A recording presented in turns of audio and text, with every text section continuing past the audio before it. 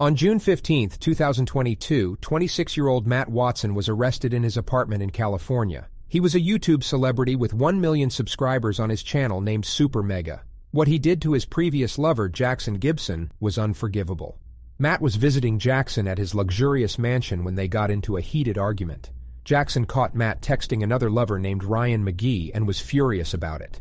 Mexican laborers working on the front yard later testified that Matt left the mansion in a hurry after they heard screaming. They immediately called 911 but were ignored because they couldn't speak English. Matt later left a voicemail to Jackson to act as an alibi. Hey Jackson, I wanted to call you to talk about the plan to bomb the White House. I was thinking maybe on May the 2nd around 4:20 p.m. and just know that I love you and we'll definitely be getting a son together. Call me. Matt then proceeded to call Ryan asking for some sloppy top.